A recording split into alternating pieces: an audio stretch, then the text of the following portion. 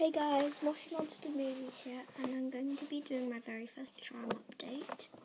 So if you don't like my charms, well, first I'm going to show you my failed charms. I'm just going to tell you that these are failed, so you don't say, like, my charms are really bad.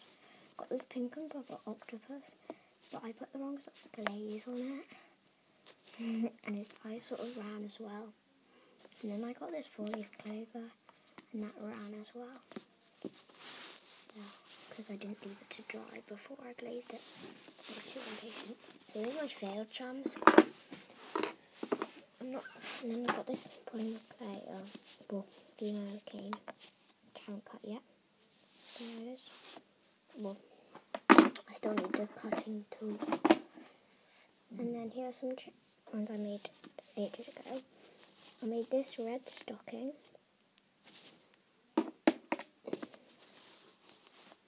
And I made this burger, which I actually turned into a necklace. I need to move this. There we go. And then here's some ones I made yesterday. I can do tutorials on any of these except for this bat signal, because it took me about 20 minutes to do. It was really quite hard. So I made my brother this bat signal. And then I made this Starbucks cup. This little tree. Also, before you start saying, I know I really quite rarely clean off my surface, and I've started again cleaning off my surface, so it's got lots of specks on them, most of them. Well, some of them have specks on anyway. So I've got this little leaf. I've only been doing it for a week or so bear with me. This red pepper, which I did a tutorial on, is yellow pepper, which I actually showed you me making, and then I made this tiny one out of clay that I just had that looks like it's still growing.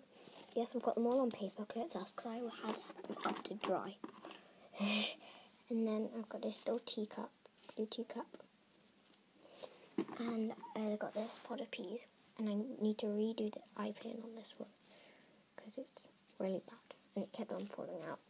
And I need to do the face on this one also. But those are all my Polymer things done so far, so yeah, that's it for now. Bye.